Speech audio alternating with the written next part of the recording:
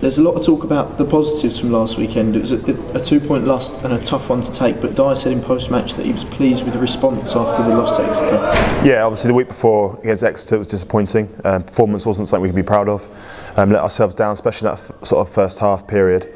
But we responded well in terms of our physicality at Leicester. Defence was really good, we didn't concede a try, but then discipline let us down, especially in the last sort of 10 minutes where we conceded 3 penalties and gave them an easy out, really, an easy victory. Whereas we really should have won that one. It's another tough one to lose, and we need to pick up our away form. Castres currently bottom of the top 14, but a narrow loss for them against Leinster proved that they're a good side. And Lossie talked this week about going there and not really knowing what to expect. They could throw everything at us, couldn't they? Yeah, even looking at the video footage there, the combination of players have been playing has changed week in, week out. So we don't really know, what we're going to face when we go over there. We just have to prepare the way we want to play, go out there, play our game plan, and hopefully that's going to be good enough to get the result.